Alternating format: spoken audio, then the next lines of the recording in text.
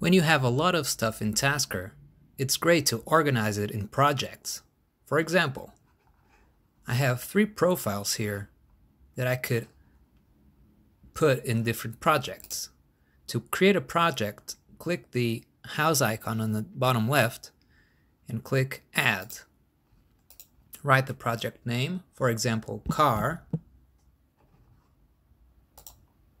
and here you have a new project. As you can see, the profiles, the tasks, etc., all the tabs are empty. If you go back to the home project, you'll see all your profiles and tasks here. To put a profile in the new project, simply long click it and drag it down to the project. And there you go, it's in this project now. You can create multiple projects by clicking one of the project icons below. Click Add, and let's create another project for my Auto Apps profiles.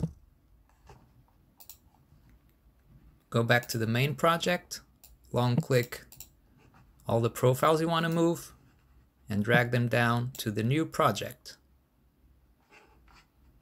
As with profiles, you can do the same with tasks.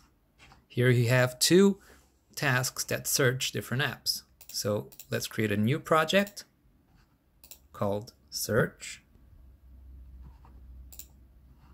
Go back to the main one, long click, select both, and drag them down to the Search project. Now everything is nice and organized. You can even set an icon on a project so it's easier to know which one it is. You can set the icon, select a built-in one, for example, of a car, and there you go. For this one, I can set the icon of an app, which is the Auto Apps icon. And for this one, I can again use a material icon,